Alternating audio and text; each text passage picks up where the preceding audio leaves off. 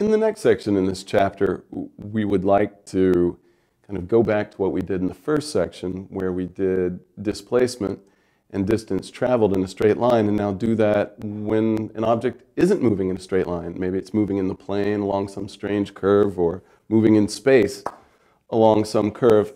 The integrals that you get turn out to be much worse for distance traveled in space and in the plane. It's actually hard to give examples that you can do in a short amount of time.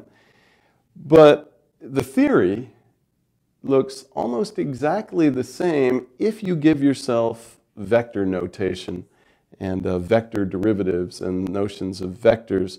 So what we're going to do now, this is the contents of Appendix A, an introduction to vectors and motion. This is here almost solely so that you can handle displacement and distance traveled in space and in the plane. This is not everything that one needs to know about vectors in like a physics course, but it should be a quick introduction and give you enough to handle many, many problems. Right. And you may have seen this in a physics course. That would make things much easier if you had already seen this in a physics course or a math course, but we're going to give you the essentials that you need for handling the problems in this book. So what is a vector physically? Physically, a vector is a quantity having magnitude and direction. So typical examples of a vector would be move 3 miles due north, or go west at 5 miles an hour, or a force of 10 pounds is pushing due south.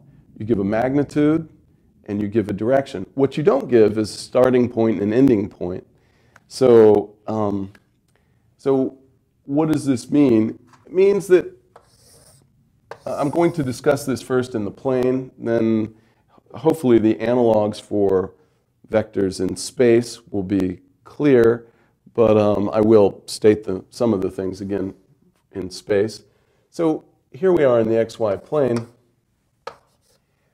A vector, something with magnitude and direction, but where the starting point and the ending point aren't predefined, like move 3 miles due north.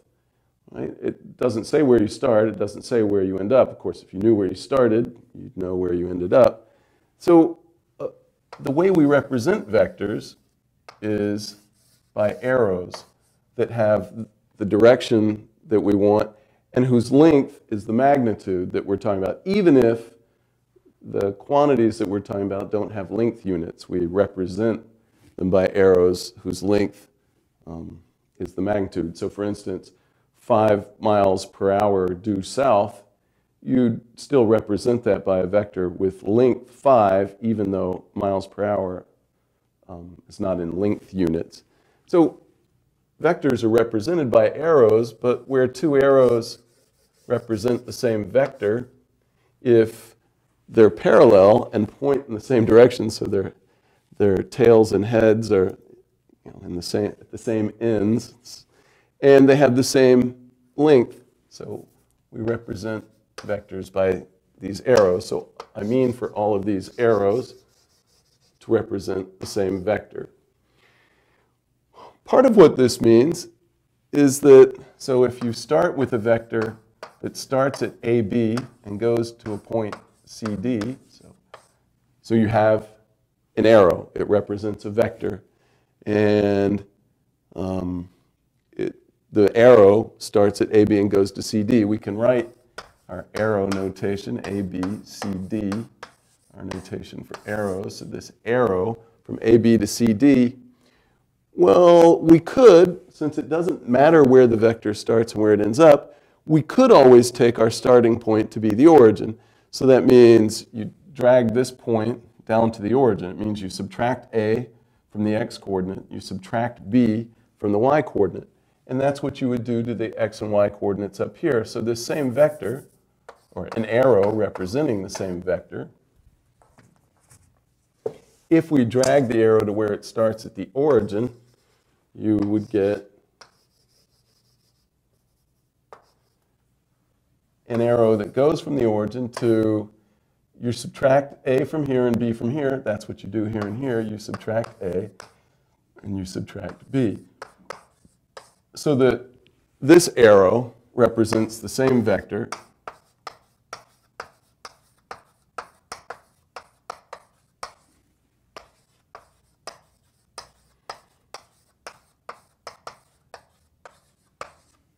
as the vector from 0, 0 to C minus A, D minus B.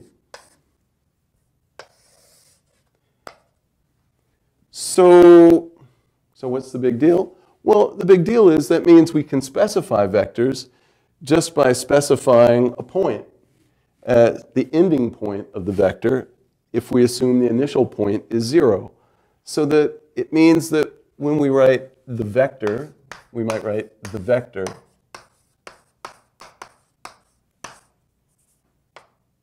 um, 2 minus 5. Well, why isn't it the point 2 minus 5? Well, because we said it was the vector. It's just a different way of thinking of it. If you're thinking of it as a point, it's x is 2, y is minus 5. So yes, you might, if you just wrote 2 minus 5, you might mean the point 2 minus 5. But if you're thinking of it as the vector 2 minus 5, then that means you're picturing, or you're thinking of the vector represented by the arrow that goes from the origin out to 2 minus 5, and you would typically picture it by an arrow. So we just, we call it a vector, and that means we're thinking of it in this way. These are called the components of the vector. This is the x component of the vector. This is the y component of the vector.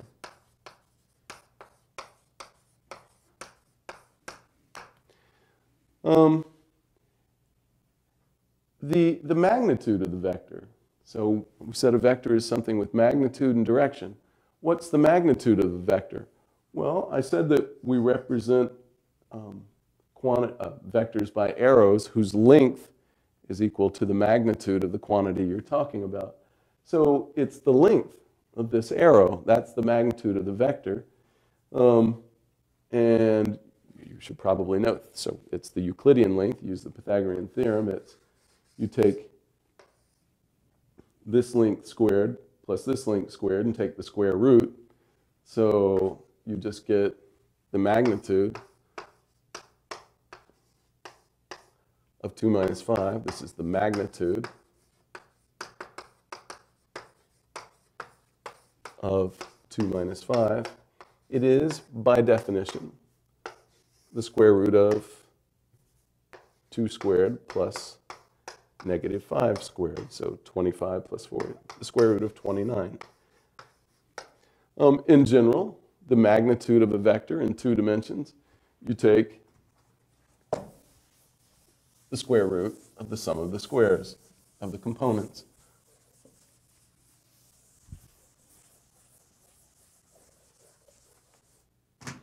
So the magnitude of the vector AB. And when you take magnitude, magnitude isn't something you would do to a point. So when you're taking magnitude of something that you could think of as a point or a vector, you're thinking of it as a vector. And so you don't need to be told explicitly, oh, AB is a vector, not a point.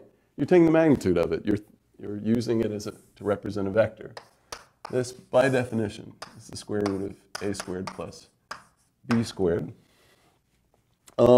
There's only one vector that has 0 magnitude.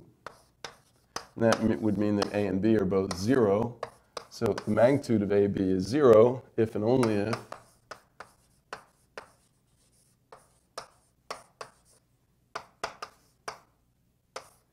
AB is 0, 0. And we call this the 0 vector. Just write a 0 with a vector symbol over it, a little arrow. A vector of length 1, of magnitude 1.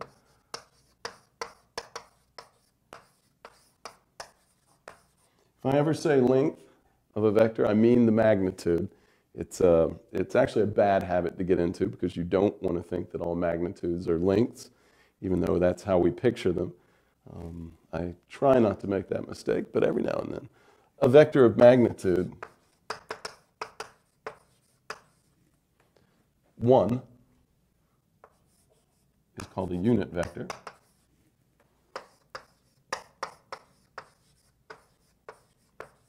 There's a lot of terminology to learn. None of it's particularly difficult. Unit vector just means a vector of magnitude 1. So, for instance,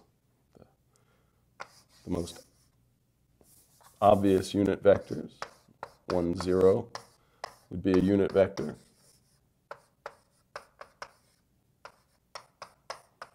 But so would, I don't know why I keep writing that.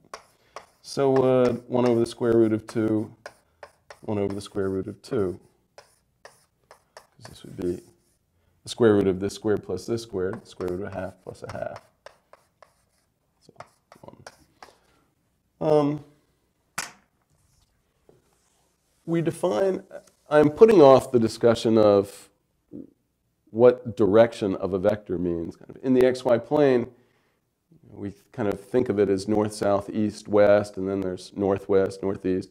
There are about 8 directions that have names, or you could go with north, northeast. So there are more directions, but there are an infinite number of directions, and they don't all have names. And I do want to say what direction means, even though it's a little unsatisfying. But I'm putting that off until I've defined 2 other things. So,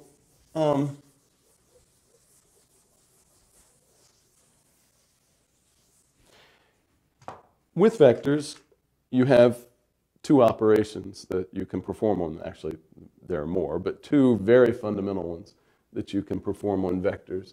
There is vector addition.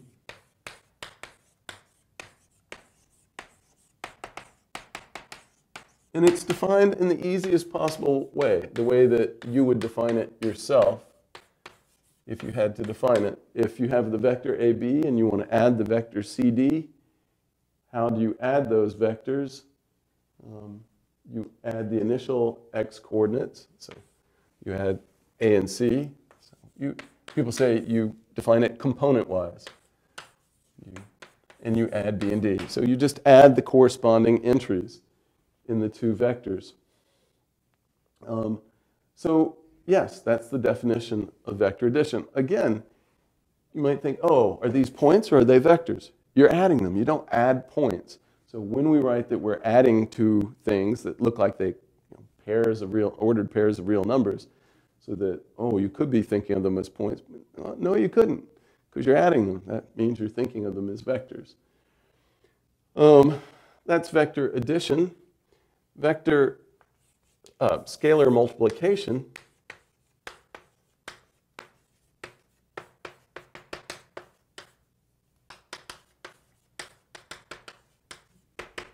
where you do not multiply 2 vectors in this. In a minute, we're going to have something called the dot product. But this scalar multiplication, the reason you say scalar is so that you kind of make it clear you're not taking one vector times another vector. You're taking a real number times a vector. In this context, when you're multiplying a real number times a vector, this is a real number. In this context, though, where you're multiplying it times a vector, this is frequently referred to as a scalar. And it's called that because it scales the vector. So by definition, scalar multiplication, R times AB, means you multiply each component of the vector by R. It does this. If you check, it's easy to see that the magnitude of R times AB is the absolute value of R times the magnitude of AB. So that what multiplying by R does, we'll see in a minute that it leaves vectors either pointing in the same direction or in the opposite direction. But what it does to the magnitude, if you multiply by r, the magnitude of your new vector is plus or minus, whichever one's positive, r times the magnitude of your old vector. So if you scalar multiply by 2, it multiplies the magnitude of the vector by 2. If you scalar multiply by minus 2, it multiplies the magnitude of the vector by positive 2. But the difference between multiplying by a positive scalar and a negative scalar is that multiplying by a negative scalar changes the direction. Of course, we don't have direction yet, so let me now say what direction is. It would help if I said one more thing here. If, just because of how people usually write when I want to talk about, if you have 1 over r times a vector, so some vector v. So if r is a real number, not 0, so 1 over r is a scalar, a real number, you can multiply it times v, and this is frequently written as division. So when I write this in a minute, when I divide by a scalar, that's what I mean. I mean multiply by 1 over. Scalar, you probably would have assumed that if I hadn't said it. I guess while I'm defining that, I might as well define subtraction. There's no reason that you can't define vector subtraction. You just subtract component-wise. That is, of course, the same as, so this is subtraction. It's not usually defined as a separate thing because it's the same as taking AB plus, so you can use vector addition, the scalar minus 1 times CD. So those are the same. So it's no surprise. You can think of subtraction or you can think of adding -1 times the thing. And that's another piece of notation. -1 times a vector, we usually just write as negative AB, which is the same by definition of scalar multiplication. This is the same as you just negate both A and B. There are lots of things that you do when you're defining all these operations on vectors that you would guess, even if nobody told you, probably. Okay, so what is the direction of a vector if the vector is pointing in some direction that doesn't have a name, like east, west, north, south? Well, this answer is a little unsatisfying, but let me try to justify it before I state it. So here's some vector v. Assume that's not a direction that has a name. What do you mean by the direction then? You know, that's pointing in some direction, doesn't have a name. Well, we just need to be able to say when two vectors have the same direction. Well, what we could do then, if we start them all at the origin, so by writing vectors as just pairs of real numbers, we are imagining them all starting at the origin. So having the same direction would just mean, well, they're on top of each other, but maybe it's smaller than this one, maybe it's bigger than this one, maybe it's exactly this one. How do you tell?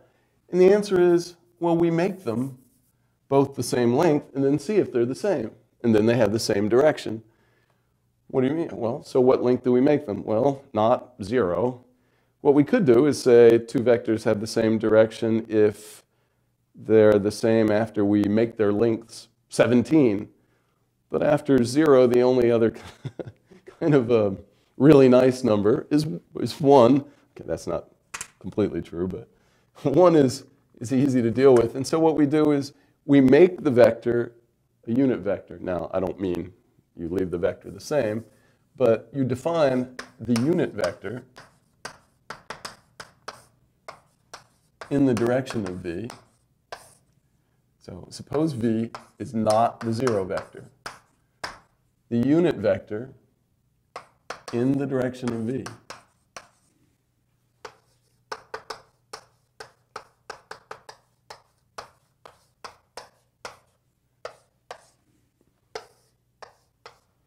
is you take v and you want to make it a unit vector by multiplying by a positive scalar. So we multiply by 1 over the magnitude of v, and this is normally written as v over the magnitude of v. This certainly has magnitude 1, because if you take the magnitude of this, you pull out the scalar, the absolute value of it, but this is already positive. By the way, v is not the 0 vector, so the magnitude of v is not 0, so 1 over it makes sense. And the norm of the magnitude of this, you pull out this, so you'd have 1 over the magnitude of v times the magnitude of v, those would cancel. This is the unit vector in the direction of v. It is the only unit vector that has the same direction as v, and the nice way to define the direction of a vector is to say the direction of the vector is this unit vector. Now that's unsatisfying. So you're saying the direction of a vector is some other vector that has length 1 and points in the same direction. Yes, that's what we're saying. It's a little unsatisfying, but you have an intuitive notion of direction in some directions, and that's fine. But for all those directions that don't have names, what do? Well, this is the best we can do. This is technically, mathematically, what you call the direction of v. So two vectors have the same direction if and only if after you divide them by their magnitudes, or multiply by 1 over their magnitudes, you get the same vector. What about the 0 vector? We have to make a decision. Certainly this does not apply to the 0 vector, and yet we like to talk about directions of vectors, and we want to know, we'd like to be able to say sentences about directions and not have to say something specific about the unit vector, say as long as the vector is not 0. So there are two obvious choices. We could either say the 0 vector has no direction or that it has every direction. It is fairly standard, and we're going to adopt this convention. We'll say the 0 vector has every direction.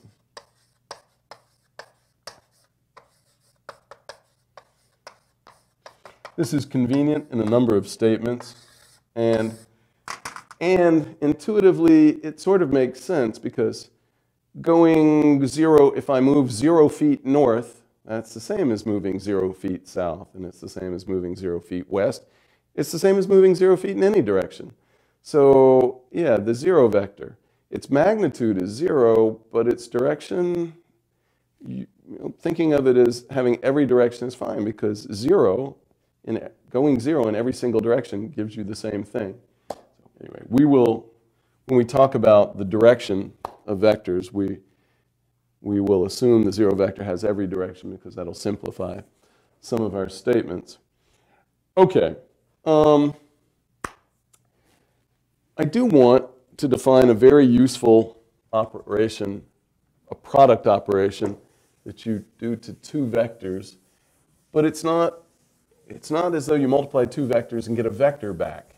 You multiply two vectors and get a number back.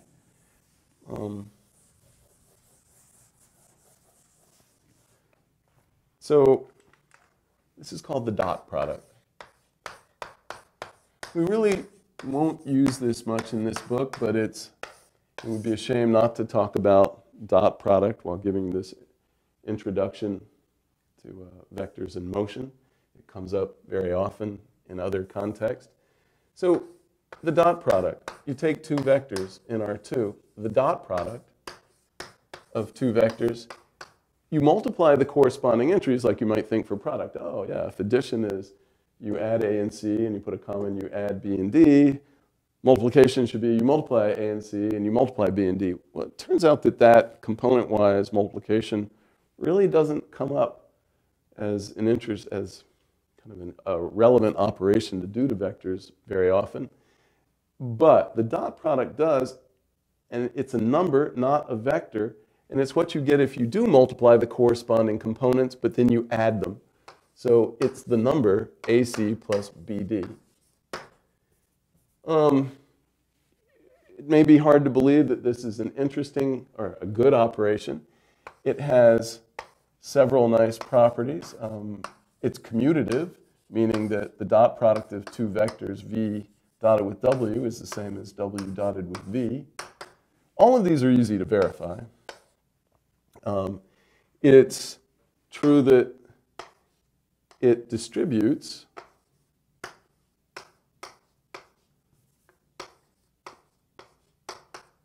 over, well, kind of scalar multiplication and addition. Okay, I shouldn't say that. It's a linear operation. Some people say bilinear.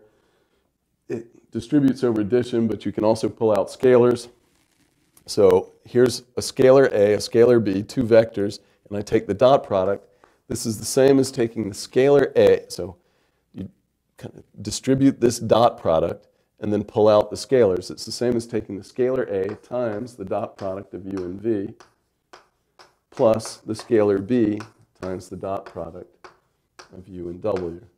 I say some people would refer to this as bilinear because if you combine it with commutativity, you could put the a plus bw over there and the u over here and distribute and pull out the scalars the other way.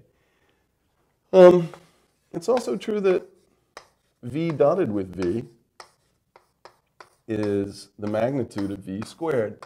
That's easy to see because if you take ab and dot with ab, you get a squared plus b squared. But that's the square of the square root of a squared plus b squared. So yes, that's the magnitude of the vector ab squared. So that's nice. But the dot product, one of the reasons or the main reason it's so important, is that it has a geometric interpretation that is distinctly non-obvious from its definition. Its definition just looked kind of almost silly. But you can show, using trigonometry, that, in fact, this is the big deal. The dot product of v and w is the magnitude of v times the magnitude of w times the cosine of the angle in between the vectors. So where theta equals the angle between v and w. This is important and cool. So, you've got some vector v, some vector w. There is some angle in between. The angle might not be acute. It might be obtuse.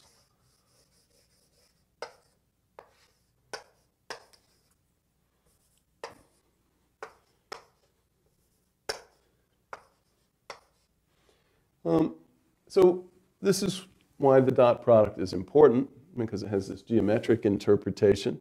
So you use the definition to calculate the dot product if you're given the vectors by being given components. So if you're given two ordered pairs of real numbers and you calculate the dot product easily, but then it tells you this. So this is how you find the angles between vectors if you want. Right? If v and w are not zero, so v is not the zero vector and w is not the zero vector, then another way of writing this is that the cosine of theta is v dot w over the magnitude of v times the magnitude of w. And you could take inverse cosine, and that would give you the angle, theta. So you can use dot product and magnitudes to give you the angles between vectors that are given to you by specifying components. Another important thing about this is it says, when would the dot product be zero? Well, the dot product would be zero if one of these three quantities is zero. But if we assume that v and w are not the zero vector, which I wasn't assuming when I wrote this general formula. This formula is true if v and w are the zero vector. But just temporarily, assume v and w are not the zero vector. Neither one of them is a zero vector. Then v dot w would be zero if and only if the cosine of theta is zero. But that would mean that the angle between the vectors is pi over 2. So think 90 degrees, pi over 2 radians. it means the vectors are perpendicular. And so this line, I claim, tells us that v and w are perpendicular to each other if and only if the dot product is 0. What am I writing?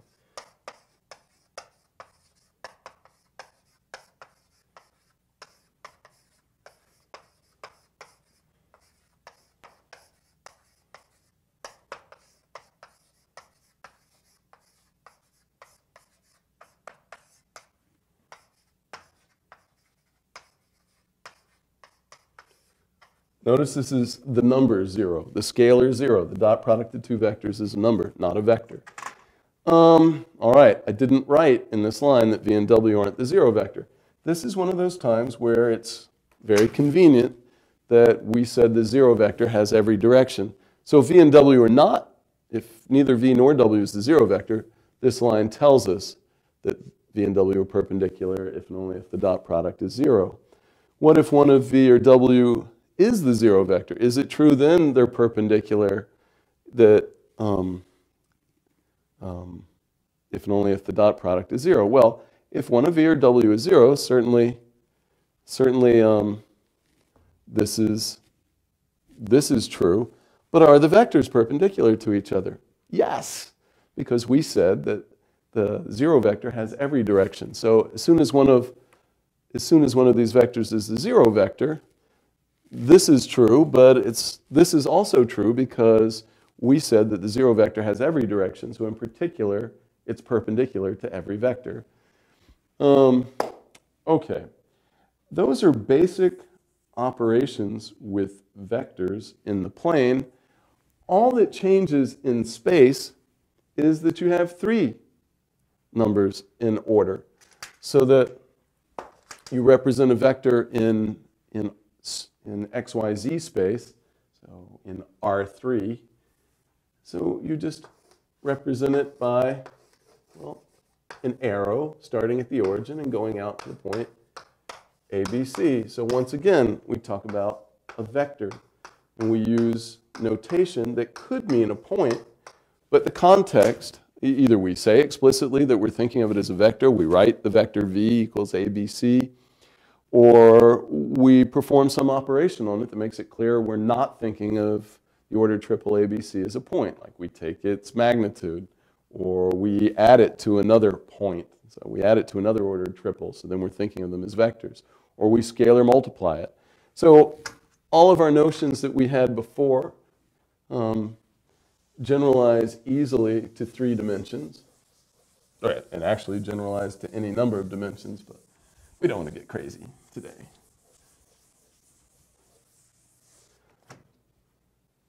So the magnitude of the vector ABC is just the square root of the sum of the squares. So the length of the arrow that we would use to represent it from the origin to the point ABC. Adding to scalar vector addition is defined component-wise. You just add the corresponding components.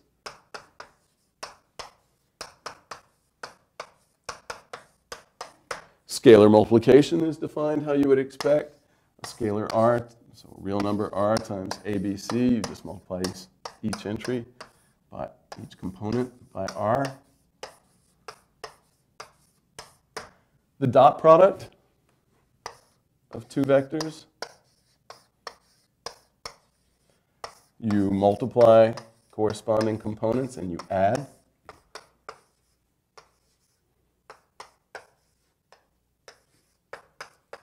And it's still true that the geometric interpretation of this holds. This is the same as the magnitude of ABC times the magnitude of DEF times the cosine of the angle in between. So where theta is the angle in between this vector and this vector. The dot product is still, just ignore that I've got a pair here. The dot product in 3 dimensions, still commutative. You still have this linearity property, and certainly the dot product of a vector with itself is the norm of the vector squared. So this is a quick, very quick introduction to vectors in the plane and in space. There are lots of other things I haven't talked about. Standard bases for R2 and R3, and I haven't talked about what it looks like geometrically when you add vectors. But what I do still need to talk about is motion and vectors,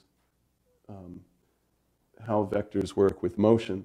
So let me do that. So we have vector functions, and then next time we will really start distance traveled in space and in the plane. So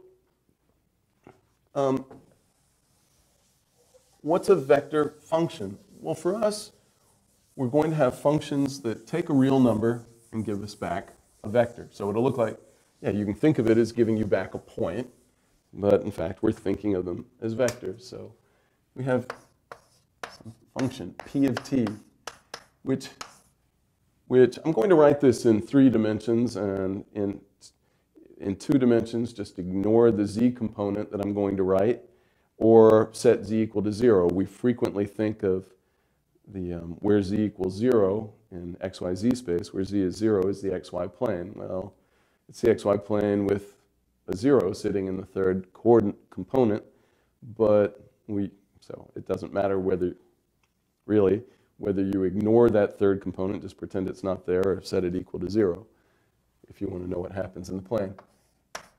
We're going to have, so this will be our domain will be some subset of the real numbers. So a vector valued function. You give some real number t to the function, and it gives you back a vector, which looks like a point, of course, which means you get three functions. These are called the component functions of p.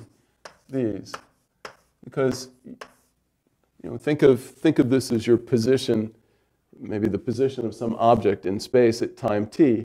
Well, to specify the position of some object in space at time t, what you do is you specify its x-coordinate at time t, its y-coordinate at time t, and its z-coordinate at time t. So these are called the component functions.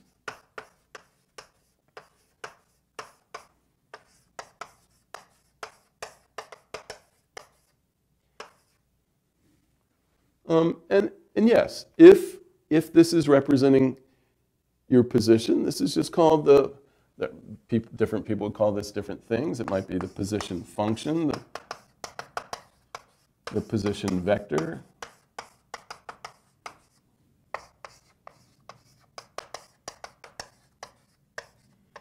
But really, you just get used to thinking of things in terms of vector and in terms of vectors.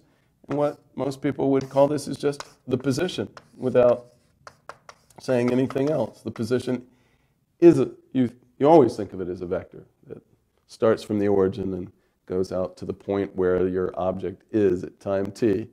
So, right.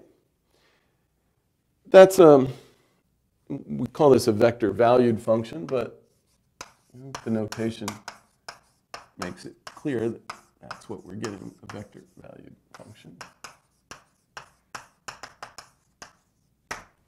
It's continuous. P of t is continuous.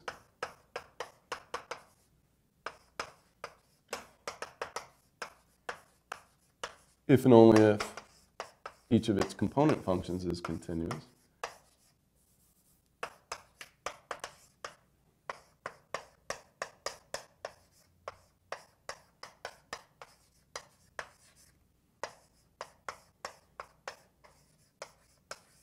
It's differentiable if and only if all of its component functions are differentiable.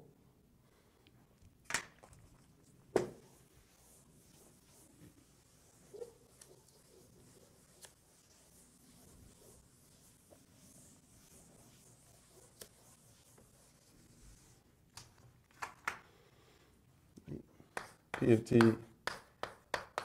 is differentiable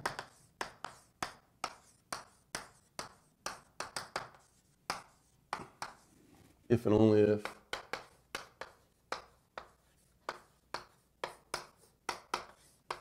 x of t, y of t, and z of t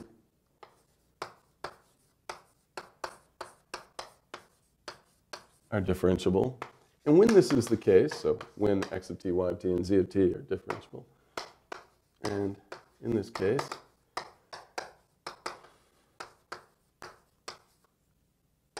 the derivative of p of t, by definition, is, well, you write the limit that looks like derivative, or you could just say you take the vector that has the derivatives of the component functions. For components, those are the same. You can either take the limit as h approaches 0 of p of t plus h minus p of t. Right? These are vectors. These are vectors. We know what it means to subtract. This dividing by h really means multiplying by the scalar 1 over h. And that really, if you write this out, it just gives you this limit in each of the components, which means you just get the derivative of each of the components. So taking derivatives of vector value functions is about, well, it's just as easy as taking derivatives of the functions that you're used to, except you have to do it 2 or 3 times, depending on how many components you have. Okay, great. So what? Differentiation of vectors.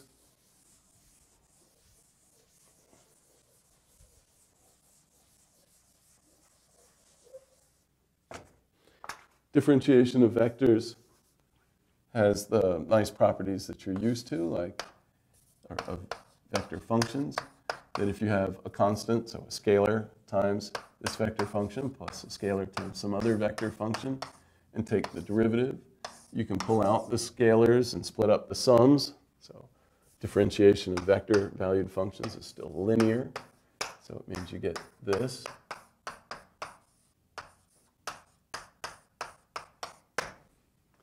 It's a little surprising that there's a product rule for dot product. A little surprising, maybe not a lot surprising, but if you take the dot product of 2 vector valued functions and you take the derivative, then it looks like the product rule for functions of a single variable, but where product now means dot product. So you take the first function without a derivative, but you dot it with the second function, but it derived, so the derivative of the second function. And then you put the prime on the other function and dot that with q of t. That's easy to verify. You just check it, and that's what you get. And then we'll deal with integration in the actual section where we use this appendix. But it is worth stating explicitly that if p of t equals the position of an object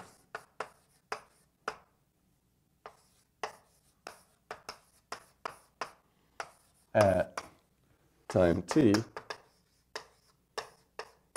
then its derivative, it's a vector valued function, but it's the instantaneous rate of change of the position function, the position vector.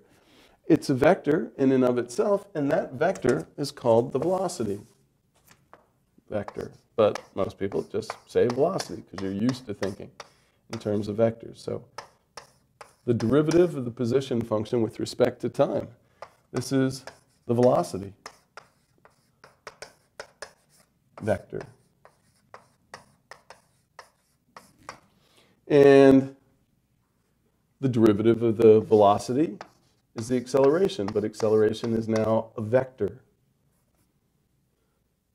So it's the derivative of the velocity vector, or what's the same thing, the second derivative of the position vector. This is the acceleration. And then I'll say one more thing. Most references at this point By the way, I was assuming this was differentiable so that p prime exists and that the velocity was differentiable so that v prime exists.